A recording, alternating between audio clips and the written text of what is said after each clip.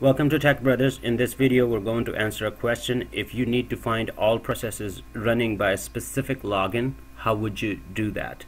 To answer this question, you will run activity monitor, and from there you can sort by each login, and I'll show you how. Let's go in the server. This is my server, this is my management studio. So this is the SQL Server instance where I want to find out all the processes running by a specific login. So what I'm going to do is right click and fire up the activity monitor and click on processes.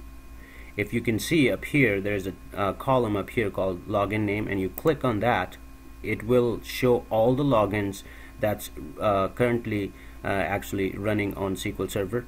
Running some processes. So you need to click on the login that is in question. You click on that and it'll show only processes running by that particular login. I hope I answered the question.